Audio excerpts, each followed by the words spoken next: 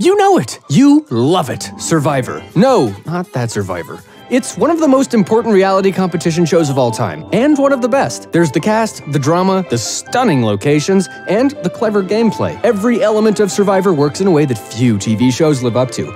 So let's crack open a coconut and bring Jeff your torch, because this is Survivor. Oh, if you could make it in Detroit, you can make it anywhere. What, the hood? The hood is not the wood. Throughout the 21st century, reality TV has morphed into one of the most popular forms of entertainment. But in the year 2000, the concept of throwing a bunch of people on a desert island and giving the person who lasts the longest $1 million was truly groundbreaking. Everyone's curiosity was piqued. Is this actually dangerous? Are these people gonna get all Lord of the Flies out there? This is Survivor. Welcome to the game. Survivor premiered on May 31st, 2000, and we all quickly learned that the actual gameplay of the show is fascinating.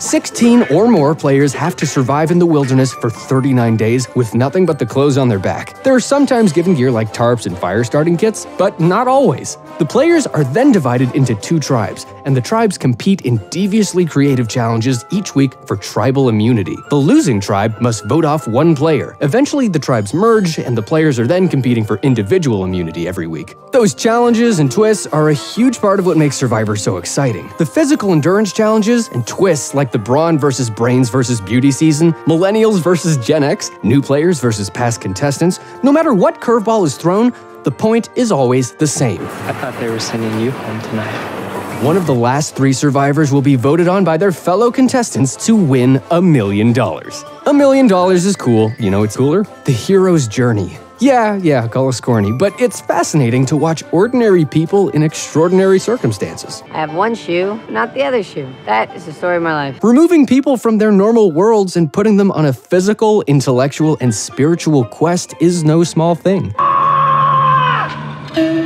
What was that? And players often describe the experience as transformational. Think about it. 16 very different people from all walks of life. The girl next door, the retired Navy SEAL, the Ivy League lawyer, and so on, all have to rely on each other to survive. But they also have to vote one another out to win that money. You guys are good. Survivor stays engaging year after year, not by radically changing the game, but changing the players. It always works, and it always stays fresh, because hey, who doesn't want to see new contestants in beautiful new locations every year? The casting is a huge part of what makes Survivor so appealing, and stand the test of time. No matter who you are, every season there's going to be a person you can relate to in some way. I like older people. We are extremely bored.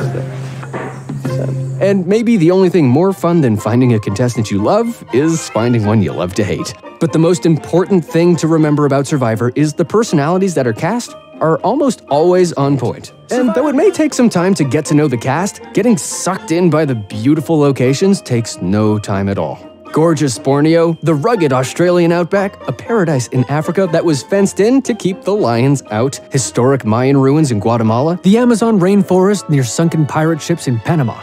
These are some of the most dynamic locations on Earth, and Survivor's high production value, not to mention the advent of HD, brought in fans as interested in David Attenborough as they are in the real world. But maybe the most interesting person on Survivor is host Jeff Probst. The show couldn't exist without him. Survivor could easily lean into reality TV silliness, but Probst's seriousness means the fans are also able to take the show seriously. One of the craziest tribals ever.